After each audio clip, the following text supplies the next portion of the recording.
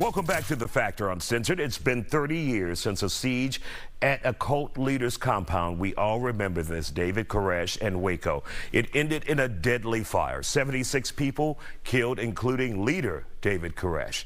Prominent Houston criminal defense attorney Dan Cogdell, who's been here on The Factor before, ended up representing one of the survivors. The tragedy of the case remains seared in Texas history, and the story is also being told in a new series coming to Showtime called Waco: The Aftermath. Cogdell joins us now from New York City.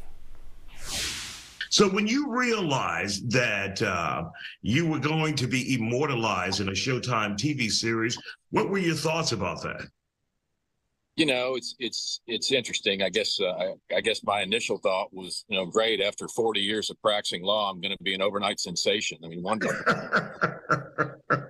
And so, did you play an intimate role in making sure you were accurately portrayed in this TV show? I was not given that opportunity. I have read the script, and it's about 80% factually accurate. They take their usual, artistic liberties, but I think they did a good job, and I did have the pleasure of watching Giovanni Ribisi, who plays me, shoot a couple of days, and that was a little strange seeing somebody else play you. I never thought anybody else would ever want to be me, much less get paid to be me. But And what kind of job do you think he did after seeing the finished product? From what I haven't seen the finished product. The premiere is here tonight. It's 5 episodes, Isaiah, and I've not seen any of them. So I don't know. I think he'll do a great job. He's a terrific actor and was wonderful to work with. So I guess time will tell, but I'm confident he did a great job. Now, when you took on this role, not role in the TV show, but in real life, did you realize you would be a part of history dealing with Waco? No, I mean, I knew it was a significant case at the time, certainly, but after working with Racehorse Haynes for many years, a high-profile case was. I don't want to say just another case, because nothing's just another case to your client, but I didn't really think that far ahead. My job was to represent my client to the best my ability would allow, and I really wasn't focused on the future. I was focused on what was going to happen in the courtroom. Now, take us back to Waco. What role specifically did you play as a defense attorney then? Sure. I volunteered my time, as did, frankly, all of us in that trial. I volunteered my time. My client was a fellow by the name of Cogdell. There were 11 charged with various offenses. 3, including my client, Clive, were acquitted of all charges, but I was lawyer for Cogdell.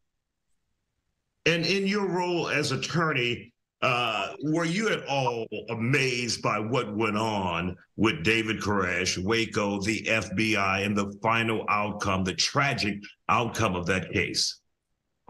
I mean, let me unpack that a little bit. When I was first called to represent Clive by Dick DeGuerin, I didn't want anything to do with it, because I believe the mainstream media's, sort of report that these were a cult and these were outliers and these were freaks and blah, blah, blah.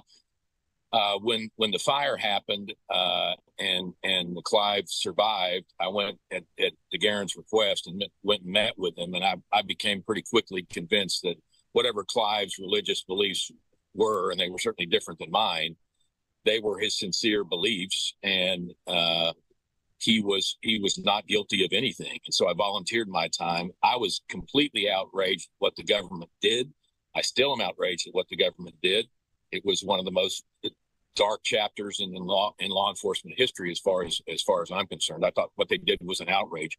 Regardless of what you think about Koresh, the government had no job or